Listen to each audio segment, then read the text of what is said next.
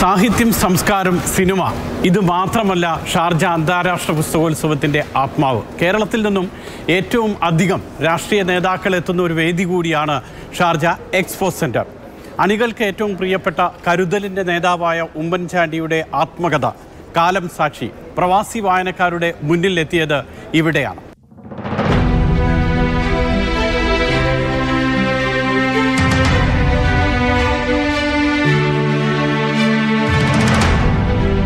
നമ്മൾ ഈ പുസ്തകത്തിൽ പല സ്ഥലങ്ങളിലും നേരിടുന്ന ചില രാഷ്ട്രീയ പ്രതിസന്ധികളെ പറ്റി വായിക്കാനിടയാവും.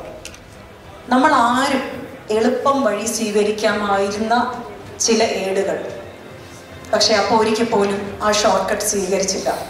തൻ്റെ വാല്യൂസ്, തൻ്റെ പ്രിൻസിപ്പിൾസ്, ആ ആദർശം വിട്ട് ഉമ്മൻചാണ്ടി എന്ന വ്യക്തിയോ നേതാവോ ഒരിക്കലും മുന്നോട്ട് പോയിട്ടുണ്ടായിരുന്നില്ല.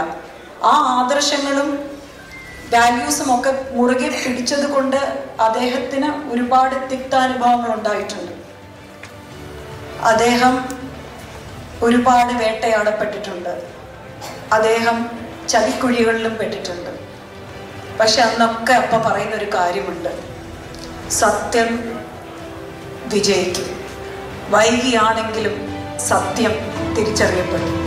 മകൾ അപ്പയെക്കുറിച്ച് പറയുന്ന വാക്കുകൾ മാത്രമല്ല ഇത്.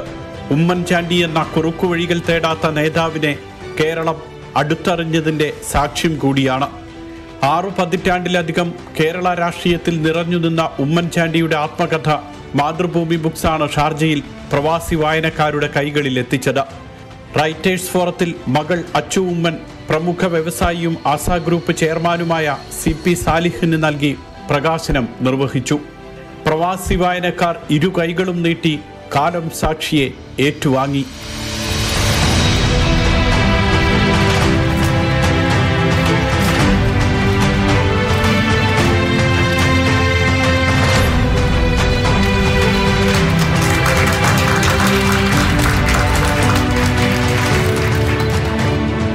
ഉമ്മൻചാണ്ടി എന്ന മനുഷ്യന്റെ ഹൃദയവിശുദ്ധിയും രാഷ്ട്രീയ നേതാവിന്റെ കരുതലും വേഗവും വ്യക്തമാക്കുന്നതായിരുന്നു കാലം സാക്ഷിയുടെ പ്രകാശന ചടങ്ങ്. പുസ്തകം എഴുതിയ മുതിർന്ന മാധ്യമപ്രവർത്തകൻ സന്നിക്കുട്ടി എബ്രഹാം ആവർത്തിച്ചു പറഞ്ഞത് എന്തുകൊണ്ട് ഉമ്മൻചാണ്ടി ഒരു ജനകീയ നേതാവായി എന്നാണ്. അച്ചുവിനെ പറ്റിയുള്ള ഒരു അനുഭവം നിയമസഭയിൽ ബജറ്റ് അവതരിപ്പിക്കാനോ അതോ മറ്റൊരു ബില്ല് അവതരിപ്പിക്കാനോ തിരക്ക് പിടിച്ച് പോകുന്ന സമയത്ത് അച്ചുവിനെ കൊണ്ടുപോകാനായിട്ട് സ്കൂൾ ബസ് വരുന്നു. അച്ചുവിനെ ഓർമ്മയുണ്ടാവുമെന്ന് എനിക്കറിയില്ല. സ്കൂൾ ബസ് വരുന്നു. ആ സ്കൂൾ ബസ് തട്ടിയോ ഒരു സൈക്കിൾ തട്ടിയോ അച്ചു വീഴുന്നു. അച്ചുവിന് ചെറിയ പരിക്ക് പറ്റുന്നു. അപ്പോൾ ശ്രീ ഉമ്മൻചാണ്ടിക്ക് നിയമസഭയിൽ എത്തിയേ പറ്റൂ. 8 മണിക്ക് 8:30 എത്തിയേ പറ്റൂ.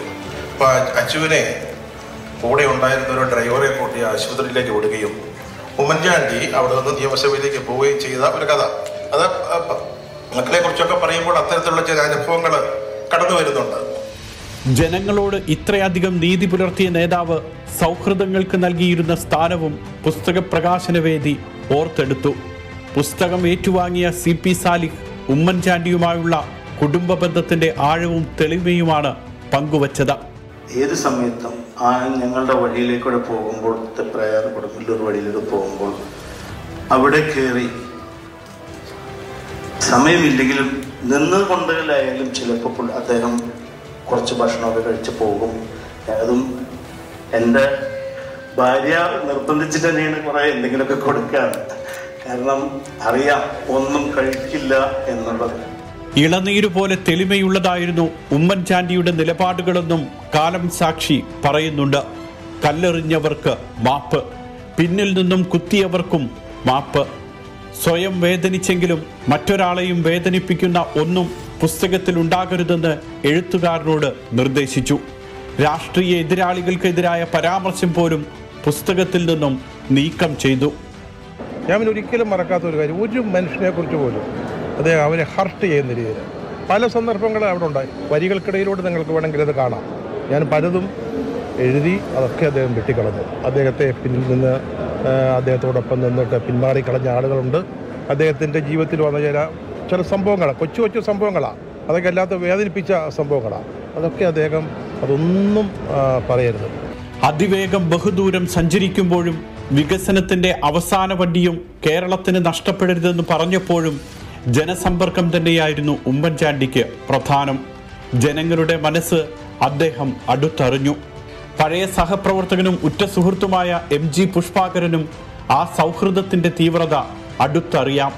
ഗാന്ധിജിയുടെ സത്വാന്വേഷണ കഥകളെന്ന് പറയുന്നത് പോലെ ഇത് ഒഴിവാക്കേണ്ടതൊക്കെ ഒഴിവാക്കിയിട്ടുണ്ട്.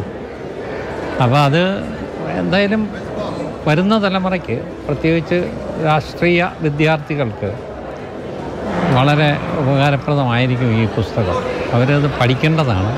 എങ്ങനെയാണ് രാഷ്ട്രീയത്തിൽ എല്ലാം പറഞ്ഞിട്ടുണ്ട് അതിനകത്ത്, പക്ഷേ വളരെ നല്ല, ആരെയും വേദനിപ്പിക്കാതെ. കാലം എങ്ങനെയൊക്കെ ഉമ്മൻചാണ്ടിയെ ഓർക്കുകയും സാക്ഷ്യപ്പെടുത്തുകയും ചെയ്യുന്നുവെന്ന് പുസ്തക പ്രകാശന വേദി കാട്ടിത്തന്നു. ഉമ്മൻചാണ്ടിയെ ഓർത്ത് വേദിയിൽ പൊട്ടിക്കരഞ്ഞവരുണ്ട്. അപ്പോഴും അച്ചുവിന് അപ്പയെക്കുറിച്ച് ഒരു കാര്യം കൂടി ഓർമ്മപ്പെടുത്താനുണ്ടായിരുന്നു. മരിക്കുന്നതിന് മുമ്പ് അദ്ദേഹം നിരപരാധിയാണ് എന്ന് പറയുന്ന ഒരു റിപ്പോർട്ട് അദ്ദേഹത്തിൻ്റെ കൈ കിട്ടി. അദ്ദേഹം അത് വെളിയിൽ വിട്ടില്ല.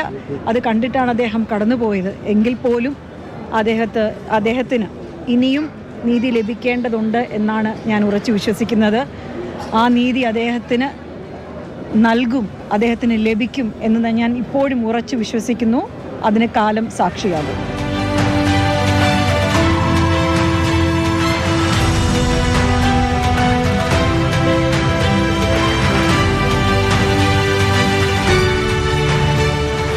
വായനയുടെ വസന്തം മാത്രമല്ല ഇവിടെ, 6 ഋതുക്കളുമുണ്ട്. ഓരോ വഴിയിലൂടെയും നമ്മൾ നടന്നു പോകുമ്പോൾ പുതിയ പുസ്തകങ്ങൾ, അക്ഷരങ്ങൾ, അനുഭവങ്ങൾ, കഥാപാത്രങ്ങൾ എല്ലാം നമ്മളെ മാടി വിളിക്കും. അപ്പോൾ നമ്മൾ ഓർക്കും, ഇനി നമുക്ക് പുസ്തകങ്ങളെക്കുറിച്ച് സംസാരിക്കാം.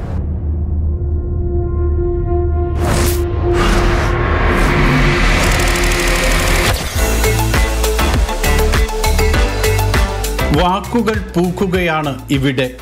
പുതിയ ചിന്തകളുടെയും കാഴ്ചപ്പാടുകളുടെയും സുഗന്ധം സന്ദർശകരിലേക്ക് പ്രവഹിക്കുന്ന വഴികൾ.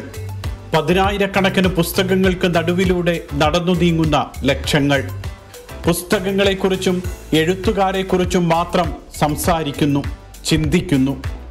ലോകത്തിലെ ഏറ്റവും വലിയ പുസ്തകോത്സവങ്ങളിൽ ഒന്നിനാണ് ഷാർജ എക്സ്പോ സെന്റർ സാക്ഷിയായത്. 42ാമത് അക്ഷരോത്സവം ഷാർജയിൽ എത്തുമ്പോൾ 15 ലക്ഷത്തോളം പുസ്തകങ്ങൾ വായനക്കാരെ വരവേറ്റു.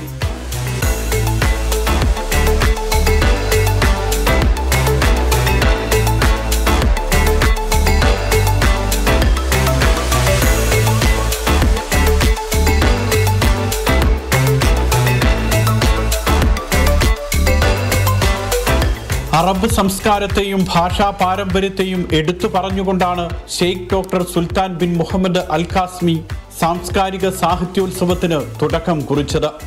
110 വോള്യങ്ങളിലായി പ്രസിദ്ധീകരിക്കുന്ന അറബിക് ഭാഷോൽപത്തിയെക്കുറിച്ചുള്ള തൻ്റെ പുസ്തകത്തെക്കുറിച്ച് അദ്ദേഹം വാചാലനായി.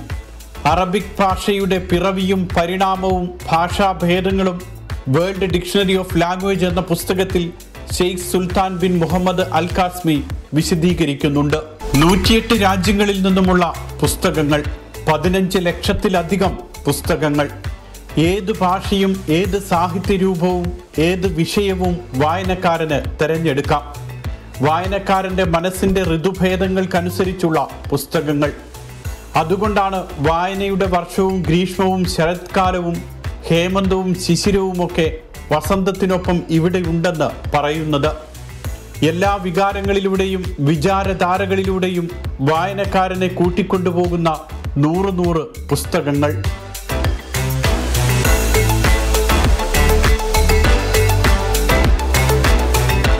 ഇന്ത്യയിൽ നിന്ന് മാത്രം 100ഓളം പ്രസാധകരുണ്ട് 42ാമത് പുസ്തകോത്സവത്തിൽ. ഓരോ വർഷവും ഷാർജയിൽ എത്താൻ കൊതിക്കുന്ന പ്രസാധകരുടെ എണ്ണം വർദ്ധിക്കുന്നു. ഏകദേശം 450ഓളം പുസ്തകങ്ങളാണ് ഈ വർഷം മലയാളത്തിൽ നിന്നും ഇന്ത്യയിൽ നിന്നുമായിട്ട് പ്രകാശനം ചെയ്യപ്പെടുന്നത്. റൈറ്റേഴ്സ് ഫോറത്തിൽ രാവിലെ 10 മണി മുതൽ ഈ 12 ദിവസവും രാത്രി 11 മണി വരെ പുസ്തക പ്രകാശനങ്ങളാണ്.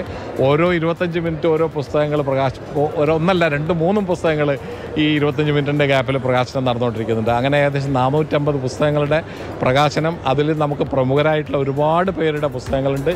കേരളത്തിൽ നിന്നുമുള്ള പ്രസാധകരിൽ നൂറ്റാണ്ടിൻ്റെ പാരമ്പര്യമുള്ള മാതൃഭൂമി നിറസാന്നിധ്യമാണ്. 10,000-കണക്കിന് പുസ്തകങ്ങൾ മാതൃഭൂമി ബുക്സ് പ്രവാസി വായനക്കാർക്കായി ഒരുക്കി. പുതുതലമുറയിലെ എഴുത്തുകാരുടെ കരുത്തുറ്റ പുസ്തകങ്ങൾ. MTയും പൊറ്റക്കാടും ബഷീറും ഉറൂബും തുടങ്ങി മലയാളികളുടെ മനസ്സിനെ പിടിച്ചുലച്ച മതിവരാത്ത വായനാനുഭവം തന്ന എഴുത്തുകാരുടെ പുസ്തകങ്ങൾ. ഇന്ത്യൻ പവലിയനിലേക്ക് കടന്നുവരുന്നവരെ വരവേൽക്കുക റൈറ്റേഴ്സ് ഫോറത്തിനടുത്തുള്ള മാതൃഭൂമി ബുക്സ് ആണ്. നാട്ടിൽ ഏറ്റവും കൂടുതൽ വിൽപ്പനയുള്ള പുസ്തകങ്ങളാണ് ഇവിടെയും നമ്മളിവിടെ കൊണ്ടുവന്നിട്ടുണ്ട്. കൂടാതെ 50,000-ൽ പരം പുസ്തകങ്ങൾ ഇവിടെ നമ്മൾ സ്റ്റോളിലുണ്ട്. നോവലായിരുന്നാലും ശരി, എല്ലാത്തരം വായനക്കാരെയും അവർക്ക് ഇഷ്ടമുള്ള പുസ്തകങ്ങൾ തിരഞ്ഞെടുക്കാനുള്ള ഒരു സെലക്ഷൻ നമ്മളിവിടെ മാതൃഭൂമി ബുക്സിൽ ഒരുക്കിയിട്ടുണ്ട്. CPM നേതാവ് P. ജയരാജനടക്കം രാഷ്ട്രീയ, സാമൂഹ്യ, സാഹിത്യ രംഗത്ത് നിരവധി പേരാണ് മാതൃഭൂമി ബുക്സ് ഓരോ ദിവസവും സന്ദർശിക്കുന്നത്. സാഹിത്യത്തിനും സംസ്കാരത്തിനും മാതൃഭൂമി നൽകിയ സംഭാവനകൾ P. ജയരാജൻ ഓർത്തെടുത്തു. ചരിത്രത്തിന്റെ സത്യങ്ങൾ തേടി മാതൃഭൂമി ലൈബ്രറി സന്ദർശിച്ചിരുന്ന കാലവും അദ്ദേഹം പങ്കുവച്ചു. മാതൃഭൂമി മലയാളക്കരക്ക് നൽകിയിട്ടുള്ള സേവനങ്ങൾ എല്ലാ കാലത്തും ചരിത്ര വിദ്യാർത്ഥികൾ ഓർക്കും. ഞാനും ഒരു ചരിത്ര വിദ്യാർത്ഥിയാണ്. ആ ചരിത്രം പഠിക്കുന്നതിൻ്റെ ഭാഗമായി മാതൃഭൂമിയുടെ ആർക്കൈവ്സ് സന്ദർശിക്കാൻ എനിക്ക് പലപ്പോഴും സന്ദർഭം ഉണ്ടായിട്ടുണ്ട്. 1923 മുതലുള്ള പത്രങ്ങളുടെ ഭാഗങ്ങൾ പരിശോധിക്കാനുള്ള അവസരം എനിക്ക് കിട്ടിയിട്ടുണ്ട്. അത് നന്ദിപൂർവ്വം ഓർക്കുകയാണ്. എഴുത്തുകാരുടെയും വായനക്കാരുടെയും പങ്കാളിത്തം കൊണ്ടും പുസ്തകങ്ങളുടെ വൈവിധ്യവും കൊണ്ടും മാത്രമല്ല ഷാർജ അന്താരാഷ്ട്ര പുസ്തകോത്സവം വേറിട്ടതാകുന്നത്. 69 രാജ്യങ്ങളിൽ നിന്നായി 215 വിശിഷ്ടാതിഥികളാണ് 12 ദിവസങ്ങളിലെ അക്ഷരോത്സവത്തിന് എത്തുന്നത്. ബഹിരാകാശ ശാസ്ത്രജ്ഞ Sunitha Williams, ISRO chairman Somnath, ബോളിവുഡിൽ നിന്ന് കരീന കപൂറും കാജോളും. ഇങ്ങനെ എഴുത്തിനും വായനയ്ക്കും അപ്പുറമുള്ള പ്രതിഭകളുടെ സാന്നിധ്യമുണ്ട് ഇവിടെ. നൊബേൽ സമ്മാന ജേതാക്കൾ മുതൽ പുതിയ എഴുത്തുകാർ വരെ സംഗമിക്കുന്ന വേദി. കോവിഡിൻ്റെ സമയത്താണ് ഈ എഴുത്തും കാര്യങ്ങളൊക്കെ സ്റ്റാർട്ട് ചെയ്യുന്നത്. ഞാൻ ഒരുപാട് കാര്യങ്ങൾ എഴുതി വെച്ചത് ക്രോഡീകരിച്ച് അതൊന്ന് ഡെവലപ്പ് ചെയ്ത് അത് ഇപ്പോൾ ഒരു പുസ്തക രൂപത്തിലാക്കി എന്നുള്ളത് എനിക്ക് ഭയങ്കര അഭിമാനമാണ്. കുട്ടികൾക്കും മുതിർന്നവർക്കുമുള്ള കലാസ്വാദന വിഭവങ്ങൾ. ചിത്രരചനാ പരിശീലനം മുതൽ രുചിയുടെ പരീക്ഷണങ്ങളുമായി കുക്കറി ഷോ വരെ. ദൈക്ഷണികമായും വൈകാരികമായും മനുഷ്യനെ നവീകരിക്കുന്നതെല്ലാം ഒത്തുചേരുന്ന ഒരിടം. 2033 പ്രസാധകരാണ് 42ാമത് പുസ്തകോത്സവത്തിലുള്ളത്. ഓരോ ദിവസവും നിരവധി പുസ്തക പ്രകാശനങ്ങൾ. വായനക്കാരെ മാത്രമല്ല എഴുത്തുകാരെ കൂടി സൃഷ്ടിക്കുകയാണ് ഷാർജ എക്സ്പോ സെന്റർ.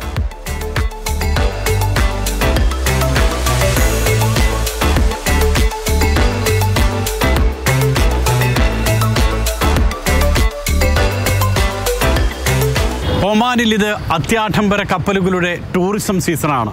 ലോകത്തിൻ്റെ വിവിധ ഭാഗങ്ങളിൽ നിന്നായി 200ഓളം ആഡംബര കപ്പലുകൾ ഒഴുകിയെത്തുന്ന സീസൺ.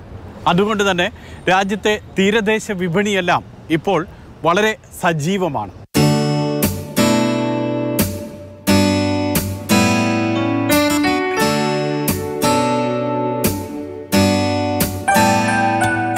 മൂവായിരത്തിലധികം കിലോമീറ്റർ തീരദേശമുള്ള രാജ്യമാണ് ഒമാൻ.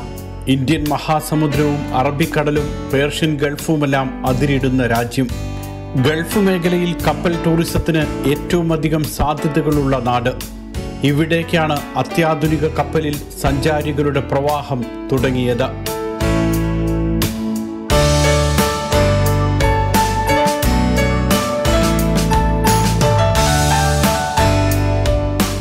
മത്രയിലെ സുൽത്താൻ കാബൂസ് തുറമുഖത്ത് ആദ്യ ആഡംബര കപ്പൽ എത്തിയതോടെ തീരവും നഗരവും ഉണർന്നു. 1000ഓളം പേരുമായാണ് ക്രിസ്റ്റൽ സിംഫണി എന്ന പടുകൂറ്റൻ കപ്പൽ തീരമണഞ്ഞത്. വമ്പൻ സ്വീകരണം ഇവിടെ യാത്രക്കാർക്ക് ലഭിച്ചു.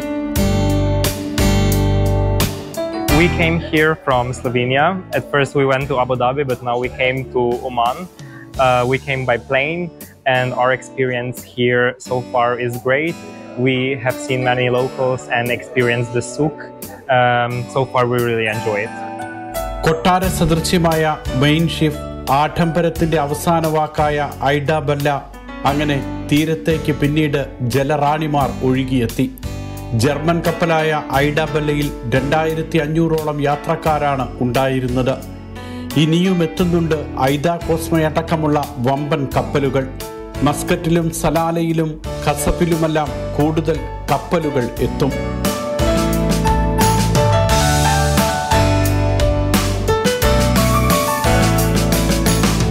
ഇരുന്നൂറിലധികം ആഡംബര കപ്പലുകളെ വിവിധ തുറമുഖങ്ങളിലായി വരവേൽക്കുകയാണ് ഒമാൻ.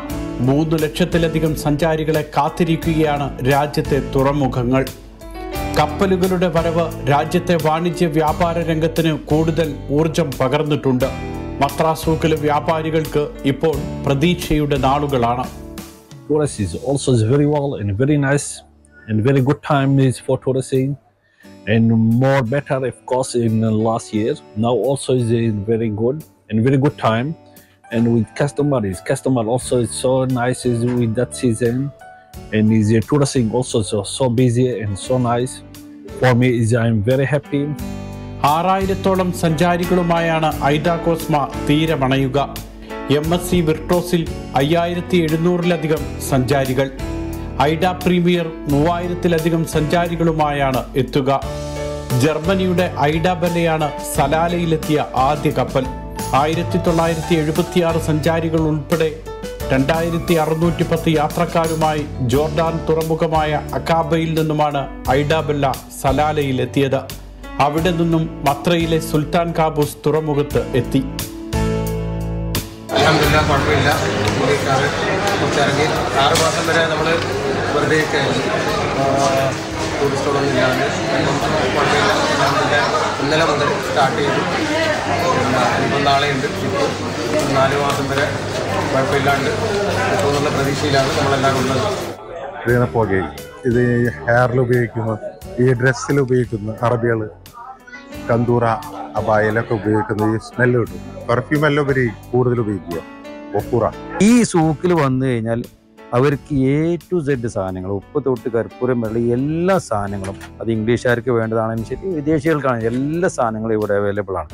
അപ്പോൾ അത് കുന്തിരിക്കം തൊട്ട് തുടങ്ങി അവർ ഒമാനി ട്രഡീഷണലായ കുന്തിരിക്കം തൊട്ട് തുടങ്ങിക്കഴിഞ്ഞാൽ അതുപോലെ തന്നെ മറ്റുള്ള ആൻറ്റിക് സാധനങ്ങളാണേലും കാശ്മീരി ഷോളുകളാണേലും എല്ലാം വിദേശികൾക്ക് ടൂറിസ്റ്റുകൾക്ക് വേണ്ട സാധനങ്ങൾ മൊത്തം ഈ സൂക്കിൽ സജ്ജാണ്.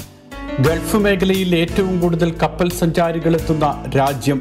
ഇവരുടെ യാത്രയിലൂടെ 4 ലക്ഷത്തിലധികം റിയാലിന്റെ നേട്ടമാണ് കഴിഞ്ഞ വർഷം രാജ്യത്തിന് ഉണ്ടായത്. ഒമാന്റെ പൈതൃകവും വൈവിധ്യമാർന്ന ഭൂപ്രകൃതിയും വിപണിയുമെല്ലാം ആസ്വദിക്കാനാണ് സന്ദർശകർ എത്തുന്നത്.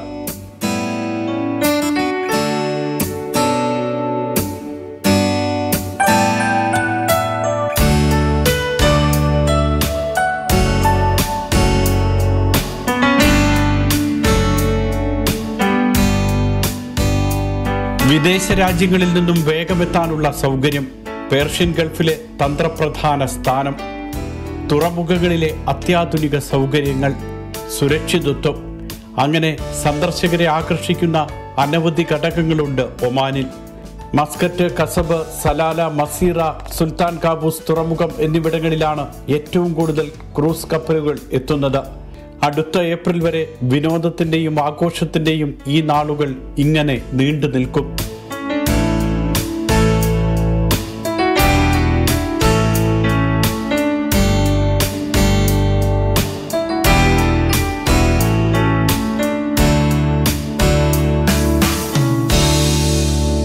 അറേബ്യൻ സ്റ്റോറീസ് ഇവിടെ പൂർണ്ണമാകുകയാണ്. വീണ്ടും അടുത്ത ആഴ്ച. നമസ്കാരം.